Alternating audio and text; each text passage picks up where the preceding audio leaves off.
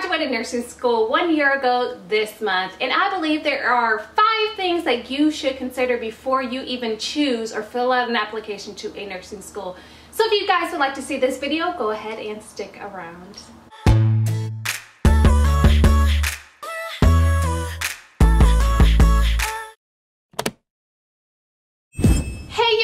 What's up? My name is Quel. Welcome to my channel.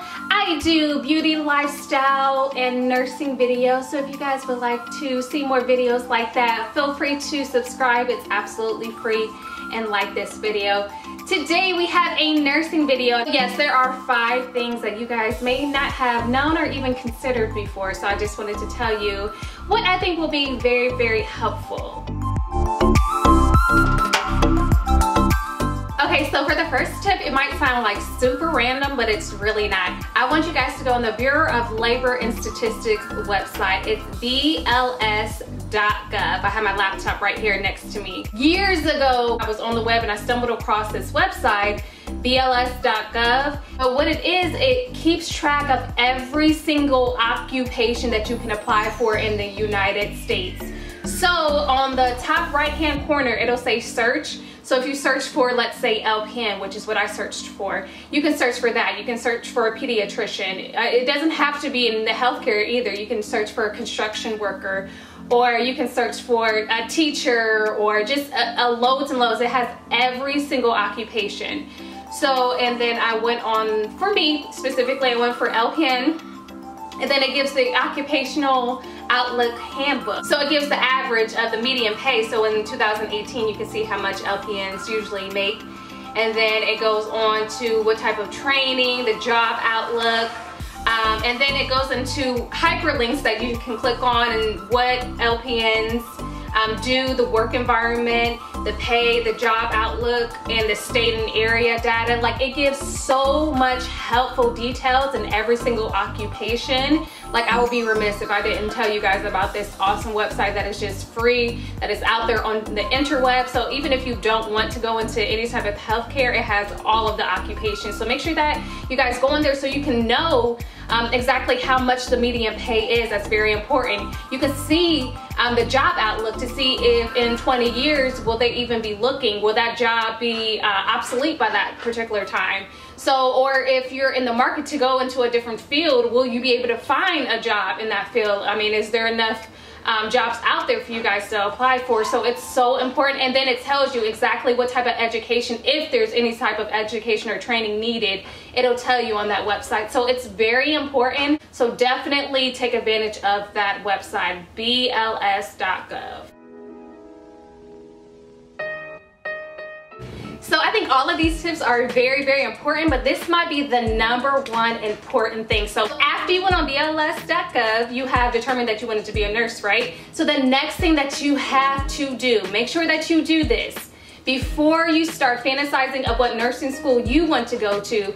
Make sure that you go to your state's or the state nursing program that you're applying for and go to that state's Board of Nursing website. I live in Ohio, so obviously I went to the Ohio Board of Nursing website, and I'll link it below just in case you may live in Ohio or you're applying for a nursing program in Ohio. Please go to that website, and then you want to check for the education programs. So I can't speak for every single state, but the Ohio Board of Nursing's website is awesome because you can see every single nursing programs in the state of Ohio, and you can see if they have full accreditation, provisional accreditation, or conditional accreditation. Personally, if I was applying to a nursing school, I'm only applying to a nursing school that has full accreditation.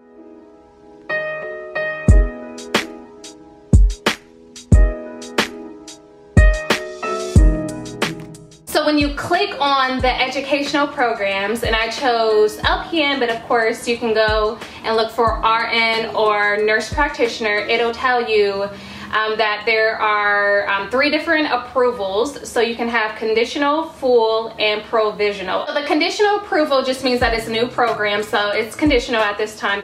And then when a school has provisional, it means that it used to have full accreditation, but then the NCLEX passing rate dropped, so they dropped them to provisional. And Personally, I wouldn't pick a program that had provisional. You do what you want.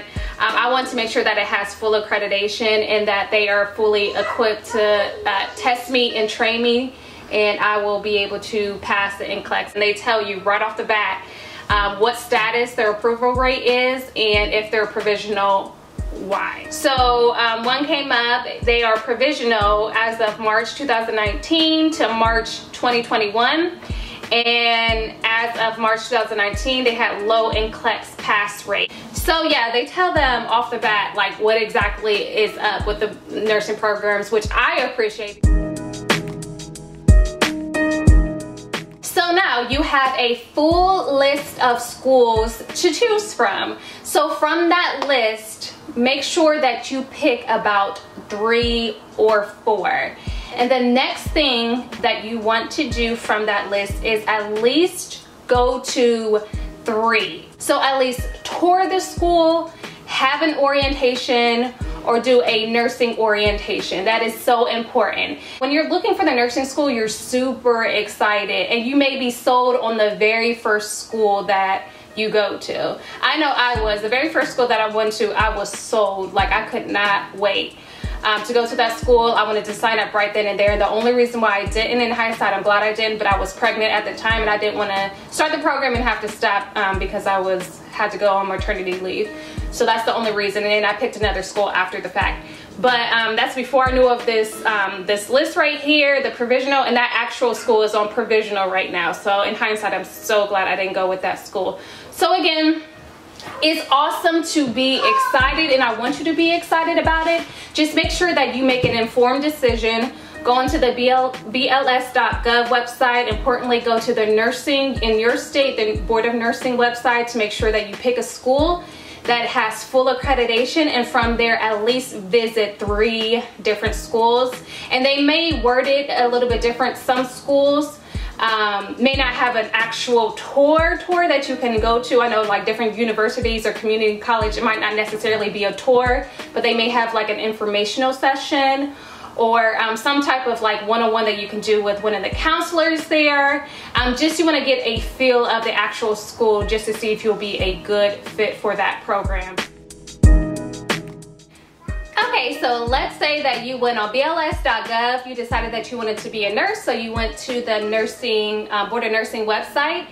You picked a few schools that you were interested in, and now you've scheduled your orientation. So you're kind of getting the ball running and deciding on what nursing school that you should go to. So at the same time, what you want to do is fill out applications, scholarships, grants. There's money to be had out there. People are willing to pay for you to go to school. Please don't take thousands and thousands and thousands of dollars out just because you don't have the time or you don't make time to go out for the money. I'm just speaking from experience because it wasn't until after I started nursing school that I found that there were programs that are literally trying to give people money. But make sure that you are at least searching. Honestly, I would fill out about 20 applications. If you have any suggestions in the comments below as a really good resource to find scholarships that will be so helpful to everybody that is looking for it, please do that in the comments below. And don't forget your job. Just see if your job will pay for tuition reimbursement. So there's just so many opportunities out there for people to pay for education. So make sure that you try to take advantage of that.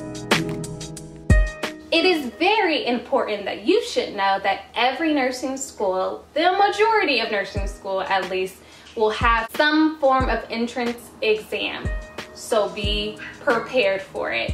There's different resources out there, different booklets that you can purchase. What I did was I just took practice exams online. So the test I took was the Hesi A2 entrance exam, and I have it right here. So I took the reading, vocabulary, grammar, and math. There was no science necessary for the entrance exam that I took. But some do require science as well, and then you had to get an average score of 75% or higher. They actually provided some websites down here, just free websites that you can go on to practice. So I'll link those below. And also in my school, they did free education courses in order to pass the entrance exam. So you just want to make sure that you go ahead and study for the Hesi exam because you want to get into nursing school. So that is the first steps. So here we are at the end of the video. Again, you want to make sure that you are going to bls.gov just to see all the occupation. Number 2, you want to go to your state's Board of Nursing website to get a list of your nursing schools. You want to make sure that the nursing schools that you choose have full accreditation, and be forewarned if they have provisional, what that could mean. Number 3, you want to make sure that you go to multiple informational sessions, tours, or orientations so you can get different ideas of how different schools operate to pick and choose the correct one for you. Number 4, you want to make sure that you are searching for different scholarships and grant opportunities. And number 5, just make sure that you are preparing for the Hesi. I really pray and hope that this video has been helpful to someone. If you have anything to add, please feel free to add that in the comments below. Well, thank you so much for joining me, you guys. You take care. Bye.